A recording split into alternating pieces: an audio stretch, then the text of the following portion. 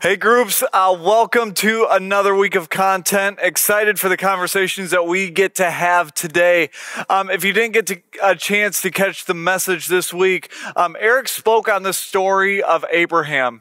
And as we just went through this, it is just a beautiful story with so much rich theology in it. And what we talked about is this idea that Abraham, to give you a little bit of a backstory, Abraham and Sarah had wanted children for a long time. God had promised that there would be a great nation that comes out of them. And you would think that they'd start doubting God because they were 100 years old and they still had not had kids yet.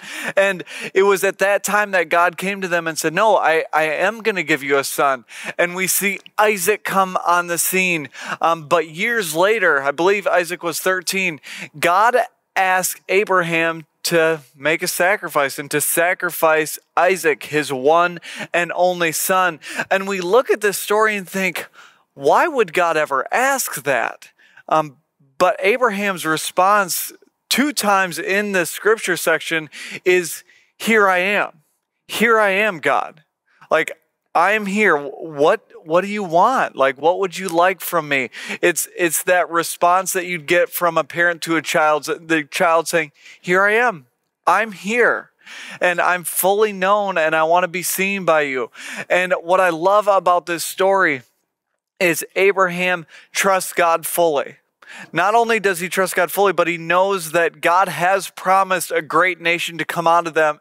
And he never doubts that, even if it isn't through Isaac.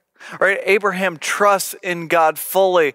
And it is such a beautiful story. If you haven't gotten a chance to listen to that message, make sure to do that this week.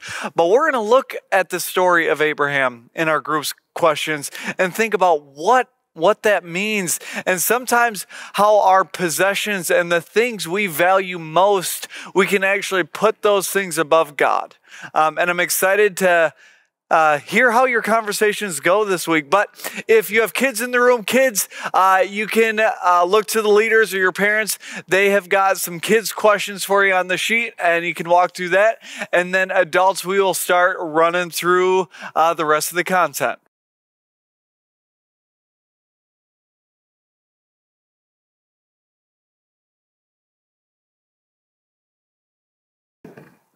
All right, question number 1, adults, and this goes back to the challenge from last week when we talked about Job and trusting God's sovereignty. Here's the question in this. How'd the challenge go from last week about letting go of the things we can't control and trusting in God's sovereignty? What was challenging about this past week?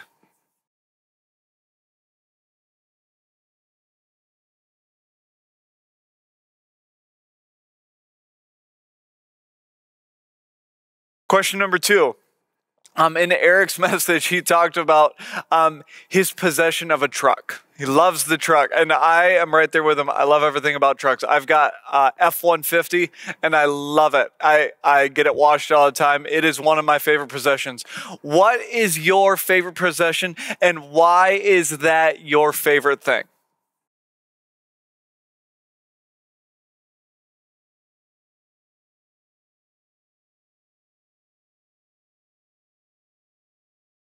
All right, I want you to start by reading Genesis 22, 1 through 3, and then we'll come back here for the question.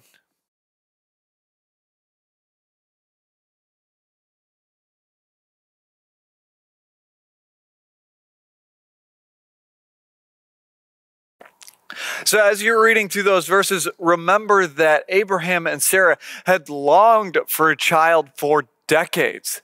They were hoping for a child, and at a point, it seemed like it was never going to happen. Sarah was past being able to conceive of a child, and God finally blessed them with one. We see in these verses that God asks Abraham for the very thing that he probably loved most in the whole wide world. How does Abraham respond? Right? How does he respond to the situation of what God asks? And what do you notice about when Abraham leaves to go do that?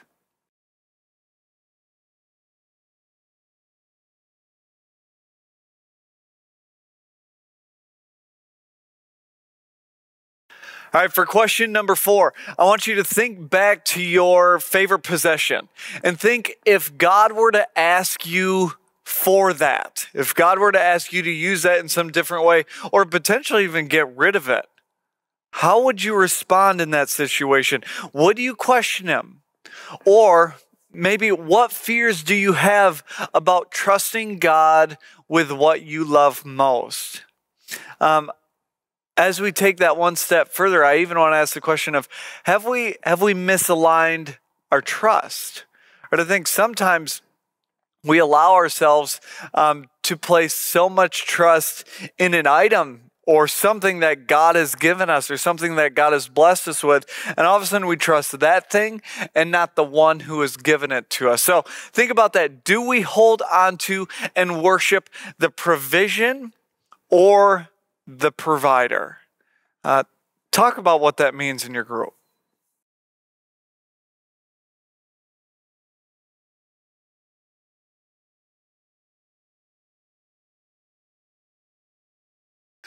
I want us to think about the story of Abraham when God asked when God asked Abraham to sacrifice Isaac. What we see here is Abraham continues to trust God, regardless of what God asks him.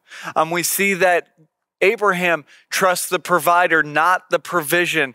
And what I'm wondering in this is sometimes we start to pursue the things of God.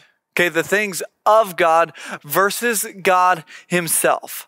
What would life look like if God was our dearest treasure and not the gifts that he's given us are our dearest treasure? What if God was that very thing? What would our lives look like?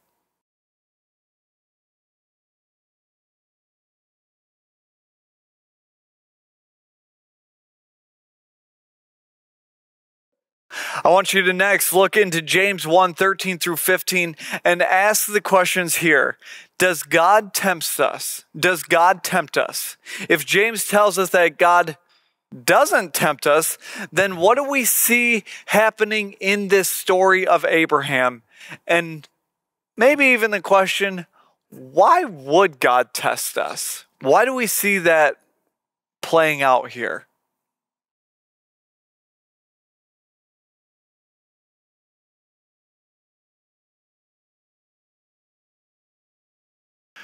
Okay, question number 7. When has there been a time in your life where God tested, remember it's not tempted, right, where God tested your faith? What was different about you after that time of testing?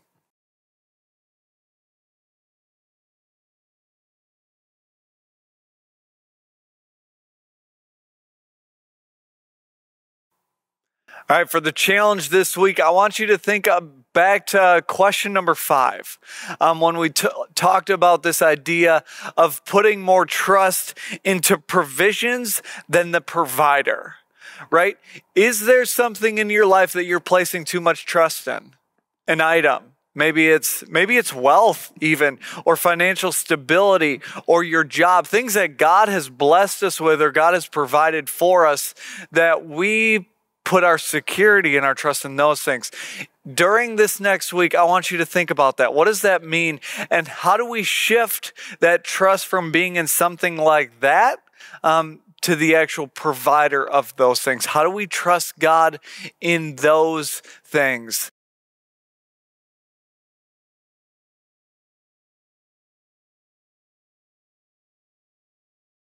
If you guys have time, one thing we did not get a chance to touch on at all in the story of Abraham that I think is just mind-blowing, the theology in it that we didn't get to touch on it, is this story out of Genesis. I believe it's 15. Let me make sure. Yes, Genesis 15.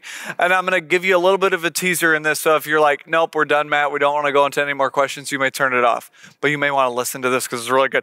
Genesis 15, there's a moment where God and Abraham are making a covenant together.